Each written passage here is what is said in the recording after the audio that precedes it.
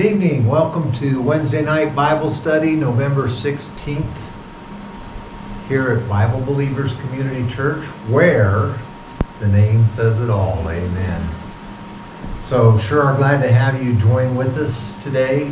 We're studying the book of John. We're in John chapter 8. May as well start turning there. We're in John chapter 8, and we'll be starting with verse 53 as we get ready to go. Now, here in America, the elections are over, and there's a lot of people that are upset. They were expecting a red tsunami, and they wound up with hardly even a ripple, if even that.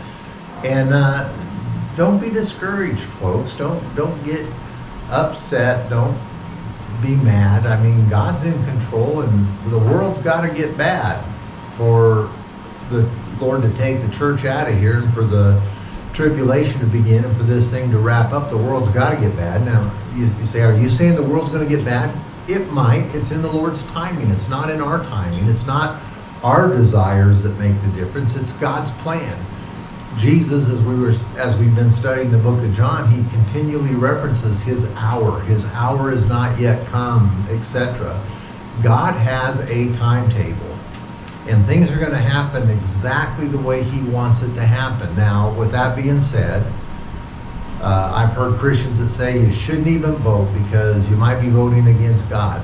God's in control of the vote. Now, you should vote. You should go and exercise your freedom in America to vote and try and keep a positive thing happening within the country as best you can. But if conservatism and if godly values fail, that's the times we live in. And Jesus talked about those times and how bad they were going to be. And he says, let not your heart be weary. He talks about when these things happen, rejoice because you're seeing the truth of what I proclaimed. And so don't let your heart be weary. Keep going. Keep doing the best you can and keep trying to have what influence you can. Amen. So we're in John chapter 8. My nose is tickling here a little bit. Verse 53. It says the Jewish leaders are talking to Jesus, who said that Abraham had seen his day, and they pointed out in verse 52 that Abraham died.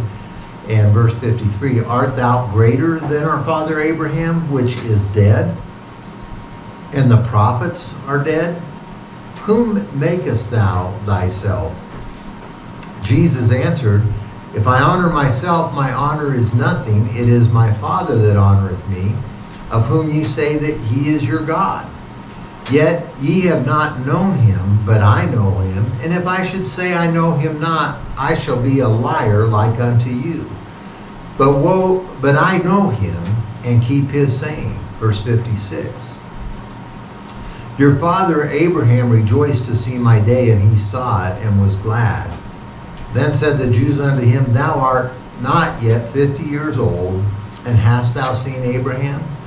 Jesus said unto them, verily, verily, I say unto you, before Abraham was, I am. Then took they up stones to cast at him, but Jesus hid himself and went out of the temple, going through the midst of them, and so passed by. Let's go to the Lord in prayer. Lord God, we do thank you for this day. We praise you. We love you. We thank you for the results of the election. We praise you for that. We thank you that your time clock is going without a hitch, just clickety, clickety, click, the way you want it to go. We praise you, Lord, that you're going to win this battle. We praise you that you're going to win the Lord. We pray the war. We praise you, Lord, in all things, and we love you. And we pray for your blessing on this service tonight, Lord, that you be with us and guide us, direct us, help us to see truth, help us to teach truth, and help that truth to just permeate our souls and our bodies and our spirits. In Jesus' name we pray, amen. So last week we asked the question, how did Old Testament saints get saved? We then, through the scriptures, comparing scripture with scripture, because that's how you find out what the Bible says, is you compare scripture with scripture. We showed how it was impossible for Old Testament saints to be saved by looking forward to the cross, which is what a lot of churches teach. This entire concept was started because of verse 56 of our text, which states, Abraham rejoiced to see my day, and he saw it. And so we talked about how some teachers have twisted this scripture as a proof text that Abraham was saved the same way that we're saved in the church age, and that's nonsense. The main problem with that is the verse doesn't say that Abraham got saved. Jesus didn't say Abraham rejoiced to get saved and he got saved. He said that he saw his day. That's the whole context of it. And so how did Abraham see Christ's day? Well, he saw it in Genesis chapter 22, which we looked at last week. We saw how Abraham saw Christ's day. Abraham was instructed of God to offer his son of promise as a sacrifice. And Abraham was obedient to that command of God, and he offered Isaac up as a sacrifice. But God stopped him because Isaac he was a type of Christ, but he wasn't the Christ. He wasn't the Messiah. And so God was showing Abraham that his son, God's son, Abraham told his son, God will provide himself a sacrifice. He saw Jesus' day. And so, and that's how he saw it. Abraham, going to comparing his salvation with our salvation, Abraham was never adopted into God's family. We are. Look at Ephesians chapter 1 and verse 5. Ephesians 1:5. This never happened to Abraham. This happens to a church age saint. No other saint gets saved this way. So Ephesians chapter 1, verse 5. It says, having predestinated us unto the adoption of children by Jesus Christ to himself according to the good pleasure of his will.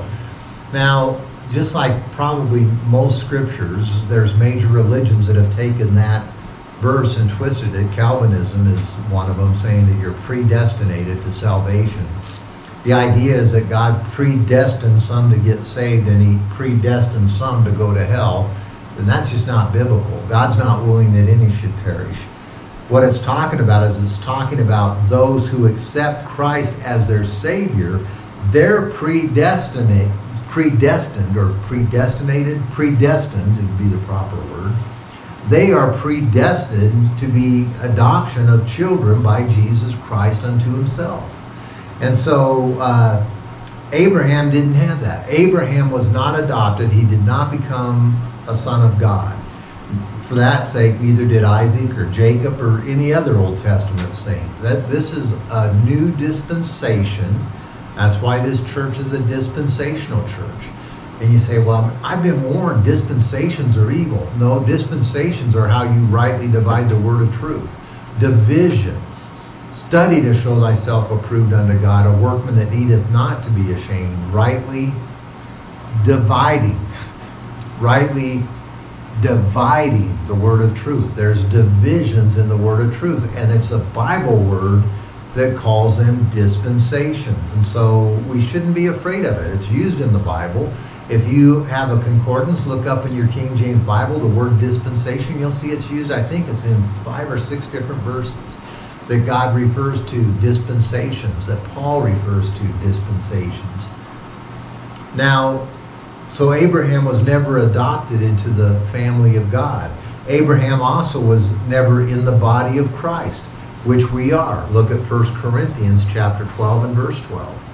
1 Corinthians 12:12.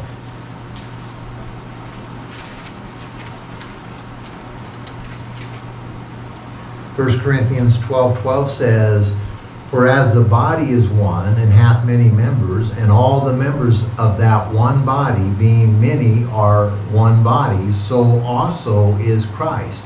For by one Spirit are we all baptized into one body, whether we be Jews or Gentiles, whether we be bond or free, and have been all made to drink into one Spirit. So Another verse that gets twisted in different theological circles saying, see, you have to be baptized to be saved.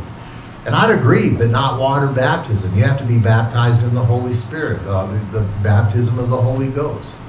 The minute you confess with your mouth the Lord Jesus Christ and believe in your heart that God hath raised him from the dead, you are baptized spiritually into the body of Christ. It's a baptism made without hands, the Bible refers to it. Look over in Colossians. And so Abraham was never spiritually circumcised like the church age is. We get a spiritual circumcision. Look at Colossians chapter 2 and verse 11. Colossians 2. This never happened to Abraham. It never happened to Isaac. It never happened to Samson. It never happened to any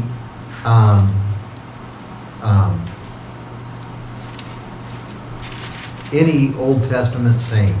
This is a different dispensation. So Colossians chapter 2 verse 11, the Bible says, in whom ye are circumcised with the circumcision made without hands, in putting off the body of the sins of the flesh by the circumcision of Christ, buried with him in baptism. See, that baptism isn't a water baptism. There's no water mentioned anywhere here. It's the spiritual baptism, wherein also ye are risen with him through the faith of the operation of God, who hath raised him from the dead, and you, being dead in your sins and the uncircumcision of your flesh, hath he quickened, which means brought back to life, together with him, having forgiven you all trespasses, blotting out the handwriting of ordinances that was against us, which was contrary to us, and took it out of the way, nailing it to his cross. Boy, all that took place, but none of that could have taken place until the cross.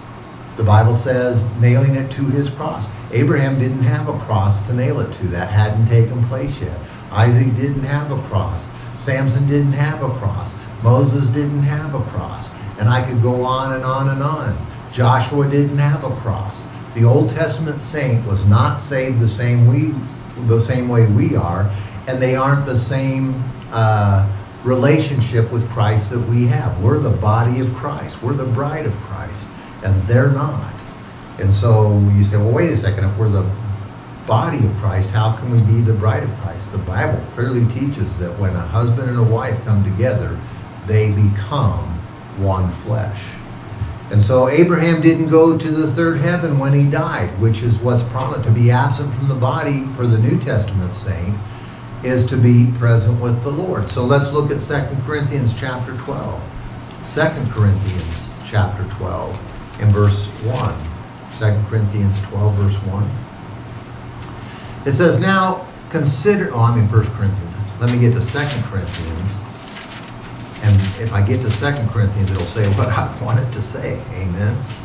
2 Corinthians chapter 12 verse 1, it says, it is not expedient for me, doubtless, to glory. I will come to visions and revelations of the Lord. I knew a man in Christ above 14 years ago, whether in the body I cannot tell, or whether out of the body I cannot tell, God knoweth. Such a one was caught up to the third heaven. And I knew such a man, whether in the body or out of the body, I cannot tell, God knoweth. How that he was caught up into paradise and heard unspeakable words which it is not lawful for a man to utter. So we can speculate on who this person was that Paul is talking about, but that's not fruitful for our study here. The point is that this person went out of the body. Paul said he couldn't tell whether in the body or out of the body, but there's not really examples except one, which would be the Apostle John, going to the third heaven without having died. Amen? And so some folks will say, well, that proves that this is talking about the Apostle John, which it doesn't prove that at all, because this tale that was given by Paul, this historic event that was given by, it's not a fairy tale, but this historic event which was given by the Apostle Paul happened before John ever was in Patmos, happened before his condemnation, happened before he was given the revelation of the Lord Jesus Christ. And so it's not the Apostle John just by comparing Scripture with Scripture. So Abraham went to the paradise in the center of the earth, and that paradise was called Abraham's bosom, which is different than when we go up to the third heaven when we die. We don't go to paradise in the center of the earth. You say, well, where do you get that? Look at Luke chapter 16 and verse 19. Luke 16:19. Now this is the historical account of the rich man and Lazarus, and it gives Lazarus' name, but it doesn't give the rich man's name. And you say, why is that? Well, it's because the rich man was not saved. His name was not recorded. Lazarus was saved, and his name was recorded. So you're in Luke chapter 16, go down to verse 19. It says, there was a certain rich man which was clothed in purple and fine linen, and fared sumptuously every day. And there was a certain beggar named Lazarus, which was laid at his gate, full of sores, and desiring to be fed with the crumbs which fell from the rich man's table. Moreover, the dogs came and licked his sores. Now that's just pretty much disgusting if you stop and envision that in your mind. Look at verse 22. And it came to pass that the beggar died and was carried by the angels into Abraham's bosom. So this Old Testament saint, when he died, he didn't go to the third heaven. He went to Abraham's bosom. Continuing on, the rich man also died and was buried. He didn't go to Abraham's bosom. Verse 23, and in hell, that's where the rich man ended up. And in hell he lift up his eyes, being in torments, and seeth Abraham afar off, and Lazarus in his bosom. And he cried and said, Father Abraham, have mercy on me, and send Lazarus, that he may dip the tip of his finger in water and cool my tongue, for I am tormented in this flame. Now we're going to pause there, because I think there's some significant things to be brought out here. One is, even Billy Graham, towards the end of his life, he said he did not believe that hell was a place of fire and torment, and yet clearly Jesus, talking about the rich man and Lazarus, clearly states that he was in torment, number one. Number two, the flames. There were flames. That's hell, torment and flame. And he was in these torments, and all he wanted was just a drop of water on the tip of Lazarus' finger to touch his tongue, just for that instantaneous, minute fraction of a second relief that he'd get from that water touching his tongue. Now let's go on with verse 25. But Abraham said, Son, remember that thou in thy lifetime receivest thy good things, and likewise Lazarus evil things. But now he is comforted, and thou art tormented. Listen, if you know any rich person that's not coming to Christ, let them hear this message. Let them read this passage of Scripture, because there's not going to be any mercy given to that rich person when in hell, even though they might repent with tears at that point. At that point, it's too late. And so, verse 26.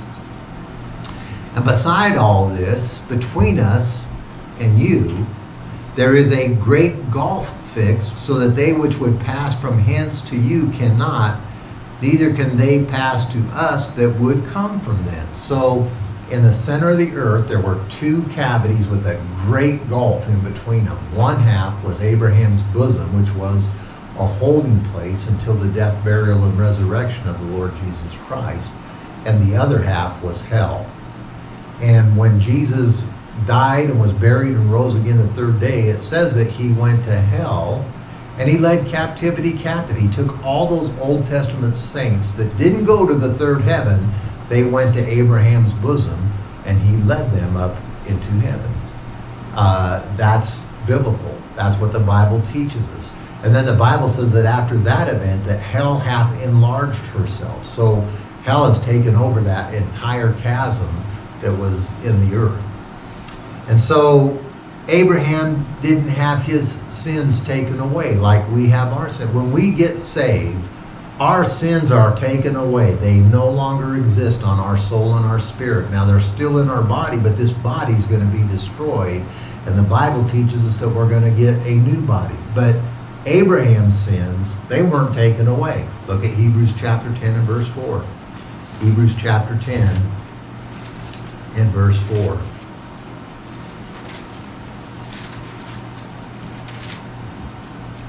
Hebrews 10, verse 4. It says, "For it is not possible that the blood of bulls and of goats should take away sins." So the Old Testament saint, when they sinned, they were to bring a bull or a goat into the temple to sacrifice it for their sins. And all that would do is it would show obedience. But the blood of those goats, the blood of those bulls, they didn't have the physical capability of taking away sin. Abraham was not cleared of his sin, but he was forgiven. Look at Exodus chapter 34 and verse 7. Exodus 34 and verse 7. Hopefully you're getting something out of this, because I'm going to tell you what, there's very few preachers that understand the differences in salvation in the different dispensations, and that causes a muddled up mess that doesn't even make sense. So Exodus chapter 34 verse 7, the Bible says, "Keeping mercy for thousands, forgiving iniquity and trespasses," let me start over again. "Keeping mercy for thousands and forgiving iniquity and transgression and sin, and that while by no means clear the guilty." See, he wasn't cleared. He was forgiven, but he wasn't cleared. "Visiting the iniquity of the fathers upon the children and upon the children's children unto the third and to the fourth generation." So he wasn't cleared. The blood sacrifice that clears the sins had not yet taken place. The Bible teaches that when Jesus went to hell, when he died and was buried, that 3 days he spent in hell, and it says he preached to the folks down there. He preached to the Old Testament saints. And I'm sure that they accepted him as their Savior, and he led captivity captive. Amen. So King David was concerned about his sin because he knew that he could lose the Holy Spirit. Look at Psalm 51:11. Psalm 51:11.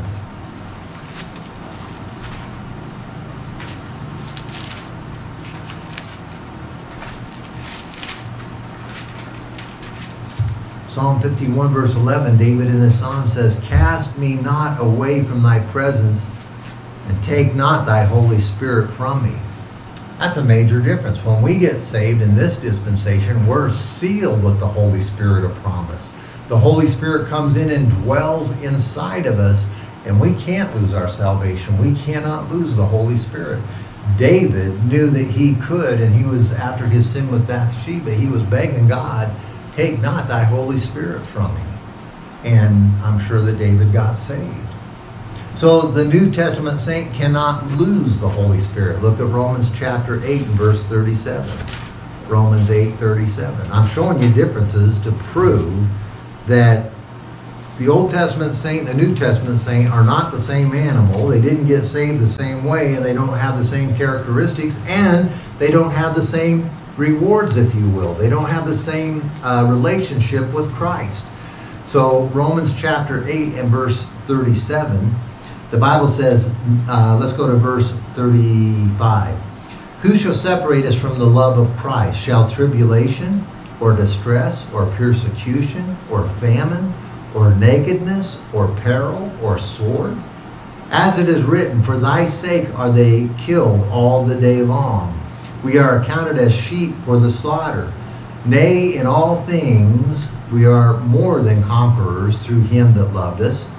For I am persuaded that neither death, nor life, nor angels, nor principalities, nor powers, nor things present, nor things to come, nor height, nor depth, nor any other creature shall be able to separate us from the love of God, which is in Christ Jesus our Lord."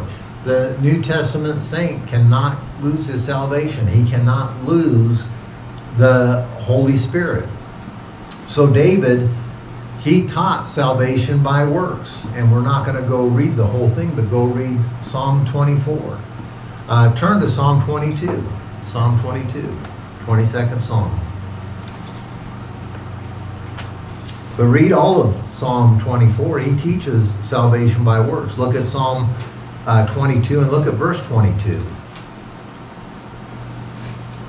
He says, rob not the poor because he is poor, neither oppress the afflicted in his gate, for the Lord will plead their cause and spoil the soul of those that spoiled them.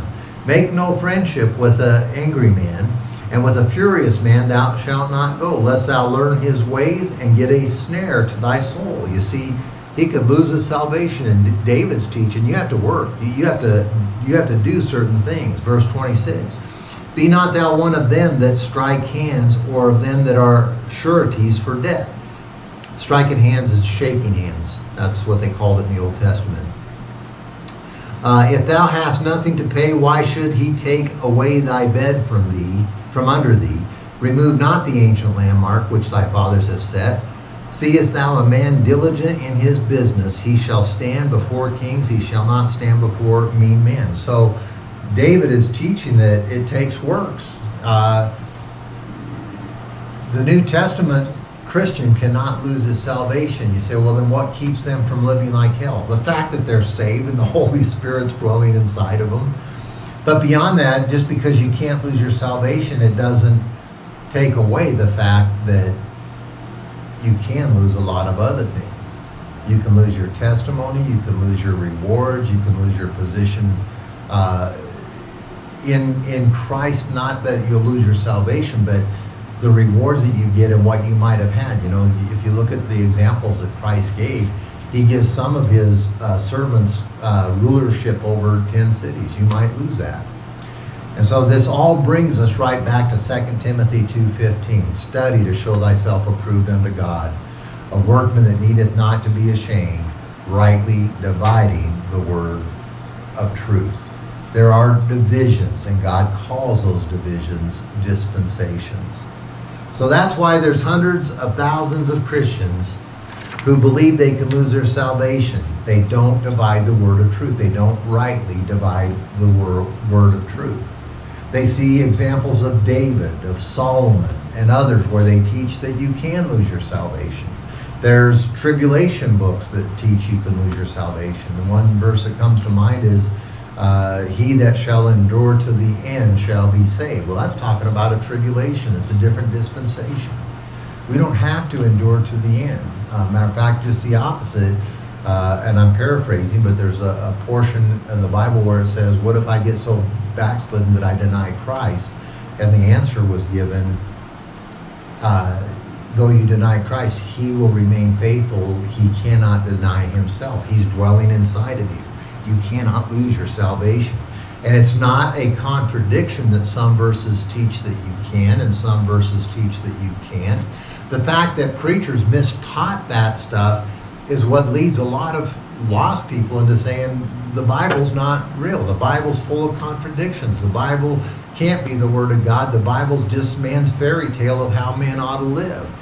Well, if you rightly divide the word of truth, there are no contradictions, not a single one. Everything lines up perfectly, but you have to understand dispensational truth in order to find the solution to what appears to be a contradiction. So back to our text in John chapter 8, Jesus told these men that they would die in their sins. He said it in verse 21, and he said it in verse 24. Ye shall die in your sins. They are going to die in their sins after living a righteous life. Now, by man's standard, these are the religious leaders. They lived a righteous life. They tithed of everything. They followed all of the traditions of the Jewish faith. They washed their hands before a meal. They prayed out in the streets, and these men, by manly standards, lived a righteous life. But there's none righteous, no, not one, according to Romans. Look at Ezekiel chapter 18. Ezekiel chapter 18 and verse 16. Ezekiel 18:16. Ezekiel chapter 18, 16. This is talking about the life of a priest. It says, neither hath oppressed any, hath not withholden the people, neither hath spoiled by violence, but hath given his bread to the hungry, and hath covered the naked with a garment, that he hath taken off his hand from the poor, that hath not received usury nor increase, hath executed my judgments, hath walked in my statutes. He shall not die for the iniquity of his father, he shall surely live. And so as we continue going down that, well, let's just go all the way to verse 24. As for his father, because he cruelly oppressed, spoiled his brother by violence, and did that which is not good among his people, lo, even he shall die in his iniquity. You say, yet say ye, why? Doth not the son bear the iniquity of the father, when the son hath done that which is lawful and right, and hath kept all my statutes, and hath done them? He shall surely live. The soul that sinneth, it shall not die, or it shall die, excuse me. The son shall not bear the iniquity of the father, neither the father the son, and it goes on and on and on. These men, by men's standards, lived a righteous life, but God's standards are different than men's standards. God knows your heart. He knows when you do the right thing for the wrong reason. He knows your motives. He knows when your motives are not right. And his commentary on man, there is none righteous, no, not one. There's none that understandeth. There's none that seeketh after God. And so, go back to our text in John chapter 8, look at verse 57. Verse 57. Then said the Jews unto him, thou art not yet 50 years old, and hast thou seen Abraham? You know what the answer to that question is? Of course. Of course Jesus saw Abraham. Go back to John chapter 1, verses 1 through 4. In the beginning was the Word, and the Word was with God, and the Word was God. The same was in the beginning with God. All things were created by him. Without him was not anything made that was made. Drop down to verse 14, and the Word became flesh and dwelt among men. That's the Lord Jesus Christ. And so before this world was created, Jesus was. Jesus observed Adam and Eve in the garden. Jesus observed the serpent. Jesus observed Cain and Abel. Jesus observed the flood with Noah. Jesus saw them all. And Abraham, he saw them all. And so, hast thou seen Abraham? Yep, he saw Abraham. He saw Abraham probably face to face. Matter of fact, I would suggest, can't prove it, but I would suggest that when the angel of the Lord came to Abraham to talk about Sodom and Gomorrah, that was the Lord Jesus Christ talking face to face with Abraham. And you say, well, I choose not to believe that. Have yourself a fit. It's a free country. You can believe whatever you want to believe. But Jesus saw Abraham. Jesus saw every human that ever lived. Jesus intimately knows, even with, I think we're pushing 8 billion people in the world. Maybe it's 7 billion. I don't know. I lose count. You know, give or take a couple thousand million. Jesus knows every single one of them intimately. He knows the very details. As a matter of fact, the Bible says the very hairs of our head is numbered. And so Jesus saw Abraham. He saw him back when he was Abram, before he got an Easter celebration where he was given a ham. He was just Abram. Now he's Abraham. He was given, never mind. So he saw him when he was born. He saw him when he still lived in Ur of the Chaldees. He saw him in Haran and Bethel and Hai and Beersheba and Hebron and Gerar. He saw him in every one of those places. Yep. Now, Jesus' hour is coming on quickly, and he doesn't hesitate here to engage in this minor bit of quibbling, so he cuts right to the chase. He you know what? They're quibbling over nothing. And Jesus eventually has enough, and he cuts right to the chase. They said, have you seen Abraham? And Jesus said in verse 58, verily, verily, I say unto you, before Abraham was, I am. Now, I am is God. And they knew exactly who he was talking about. They knew that Jesus, right with that response, was claiming that he was God Almighty. Here, he is the only I am of the entire Bible. You find it, look at it, Exodus 3:14. Exodus chapter 3 and verse 14. You're going to see God introduces himself as I am. Exodus chapter 3, verse 14.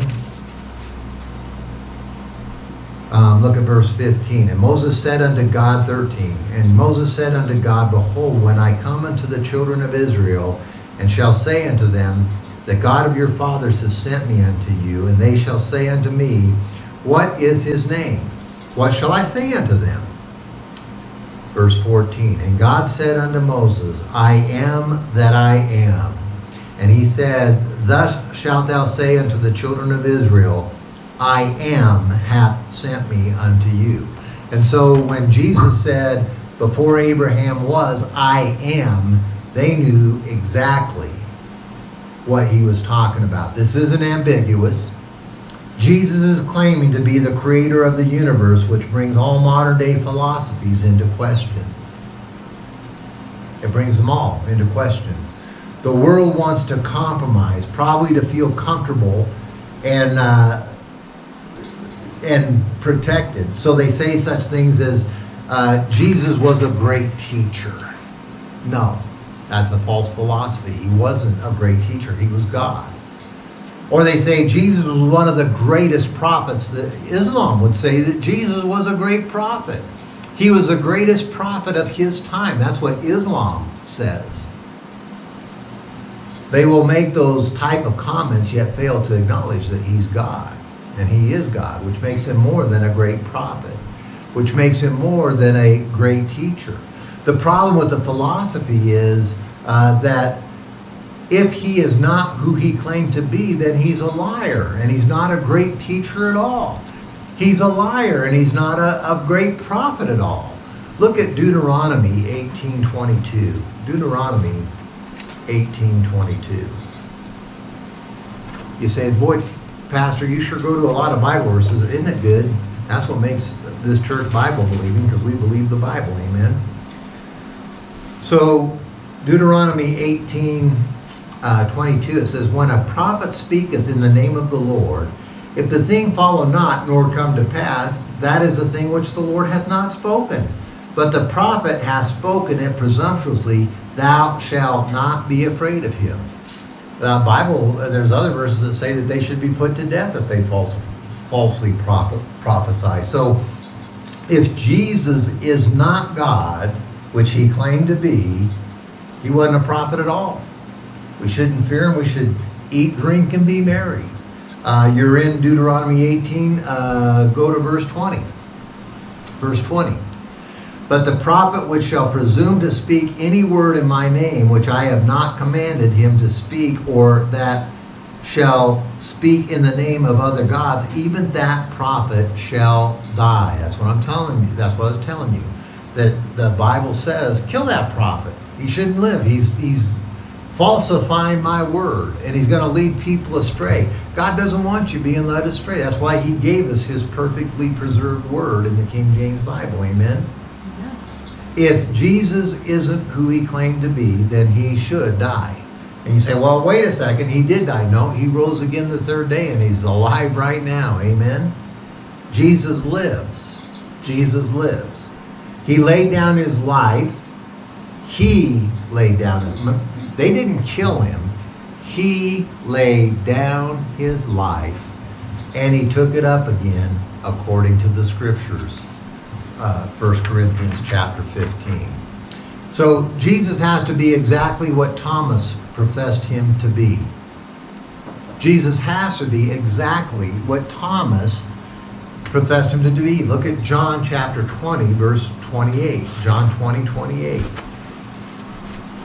John 20:28. This is after Thomas did his bit of doubting, and Jesus came back and appeared to him and said, put your finger in my hand, in my prints of my hand, thrust your hand into my side. And look what Thomas says in John chapter 20, verse 28. And Thomas answered and said unto him, my Lord and my God. Notice that Jesus didn't retort, oh, wait a second, I'm not God, I'm just a great prophet. And any great prophet, if they weren't God, would have corrected him. But he didn't, because he is God. So I find it interesting how Thomas gets this bum rap throughout all the centuries of being doubting Thomas, because he said, I'm not going to believe unless I can put my finger in his hands and my hand in his side. But clearly he proclaims exactly who Jesus is, my Lord and my God. And truth be told, you've probably had more doubts in your life than Thomas ever had in his, and yet we're going to call him Doubting Thomas. I think Thomas was a great man of God. We know that they fully understood what Jesus was claiming because of verse 59 in our text. Look at verse 59, John 8:59. Then took they up stones to cast at him, but Jesus hid himself and went out of the temple, going through the midst of them, and so passed by. In other words, he must have turned invisible, because how do you walk out through the midst of them and they don't see you? And so that wraps up John chapter 8. We're ready to move on to John chapter 9. And we're going to get just barely started. We don't have enough time to delve into it too deep, but we're going to get started with John chapter 9.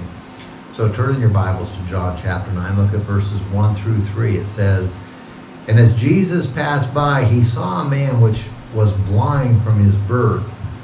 And his disciples asked him, saying, Master, who did sin, this man or his parents, that he was born blind?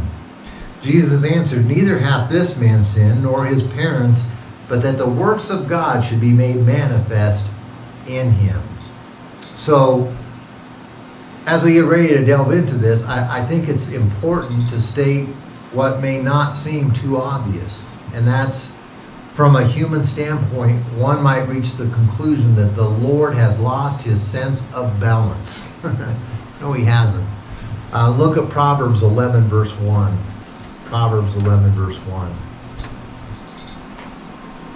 Now, this isn't going to be obvious to a lot of people, but just hang with me for a minute. And if you don't agree, you don't agree, but just hang with me for a minute. Proverbs 11, verse 1, the Bible says, A false balance is abomination to the Lord, but a just way is his delight. Now look at Proverbs chapter 20 and verse 23. Once again, talking about a false balance. The Bible says, Divers weights are an abomination unto the Lord, and a false balance is not good. So by these two verses alone, we know that Jesus could never lose his sense of balance, because he would be an abomination, and Jesus wasn't an abomination. But let's consider something very peculiar about this passage as we get ready to unpack it, as my son would say. If we weigh this entire chapter in the book of John against science, religion, philosophy, intellectuality, Jesus takes time out to devote 41 verses to dealing with this one sinner. That's where somebody could say there's a false balance. Isn't it peculiar? 41 verses talking about this one person who was born blind. And he only devoted 31 verses to the entire creation of the universe in Genesis chapters 1 and 2. 31 for the entire creation of the universe, but 41 verses dealing with this one sinner. Jesus took more time to tell you about this than the adulterous, or he took more to tell you about this than the adulterous woman in John chapter 4. He spent more time telling you about that adulterous woman, 28 verses, than he spent talking about the new birth in hell in John chapter 3. Isn't that something? Isn't that peculiar? That goes entirely against how we would write it if it was us, if it was our human abilities. Our ways are not God's ways. Our thoughts are not his thoughts. His ways are higher than our ways, and his thoughts higher than our thoughts. We tend to think that humanity is the catch-all of all of God's plan. We're the crux, we're the center of the universe, and that's just not true. It's things like this that cause me to reach the conclusion that the real realm is the spiritual realm. That this physical realm that's not what's real. The real realm is the spiritual realm, and humanity is just a very small part of that whole thing. You might want to simply meditate and pray about that, I don't know, for about the next 5 or 6 years. I don't know. So as we look at verses 1 through 3, we see a common approach of humanity in the question that his disciples ask him about this blind guy. When somebody's down, when their luck seems to run out, they're down and out, we tend to look down on them as if they did something wrong. Karma, you know. What did this person do that all this grief has come upon them? And this doesn't simply apply to Christians. Some people call it karma. Some say the stars are lining up against them. Some say it's just astrology or astronomy, whichever you choose. There's all kinds of things people say, but the automatic assumption is that you did something wrong. That's the assumption. And I've seen Christians check out of the church because of this attitude. Something happens in their life. Everybody starts looking at them different. Maybe people withdraw fellowship from them. The Apostle Paul, who wrote about 2/3 of the New Testament, was also accused in the same fashion of being evil because something happened to him. Look at Acts chapter 28 and verse 1. Acts 28 and verse 1. And we're probably going to wrap up as we go through this little analogy here. But Acts 28 and verse 1. It says that when they were escaped, then they knew that the island was called Melita. And the barbarous people showed us no little kindness. When he says no little kindness, it means they showed them a lot of kindness. It wasn't little kindness, it was a lot of kindness. For they kindled a fire and received us every one, because of the present rain and because of the cold. And when Paul had gathered a bundle of sticks and laid them on the fire, there came a viper out of the heat and fastened on his hand. And when the barbarians saw the venomous beast hang on his hand, they said among themselves, no doubt this man is a murderer, whom though he had escaped the sea, yet vengeance suffereth not to live. So nobody is immune from this treatment of negative things happen in your life. You must be evil. You must have done something. You must have done wrong. And the reason why this is so unusual is because there really is an element of truth. The reason why it's so widely accepted, there is an element of truth to it. The law of reciprocity does exist, sowing and reaping. For whatsoever man soweth, that shall he also reap. There's an element of truth to it. And God does exact judgment on people that do wrong. The Bible says to the Christian that if you're doing wrong, God's going to chasten you because he loves you, right? And here's yet one more element of this record that we would say is imbalance. You see, God doesn't do it all the time, and usually it's not immediate, which brings us to a memory verse. Turn in your Bibles to Ecclesiastes, and if you haven't memorized this verse, you should, but turn in your Bibles to Ecclesiastes chapter 8 and verse 11. Ecclesiastes 8 and verse 11. It says, because sentence against an evil work is not executed speedily, therefore the heart of the sons of man is fully set in them to do evil. So we're going to pick up with this thought next week. We're out of time, but praise the Lord, we're in John chapter 9, amen. And so we'll pick up with this thought next week. Let's go to the Lord in prayer. Lord God, we do thank you for this day. We praise you for it. We pray that this message would be meaningful to people, that they might see things that they've never seen before. We love you, Lord Jesus. We praise you. We honor you. It's in Jesus' name we pray. Amen.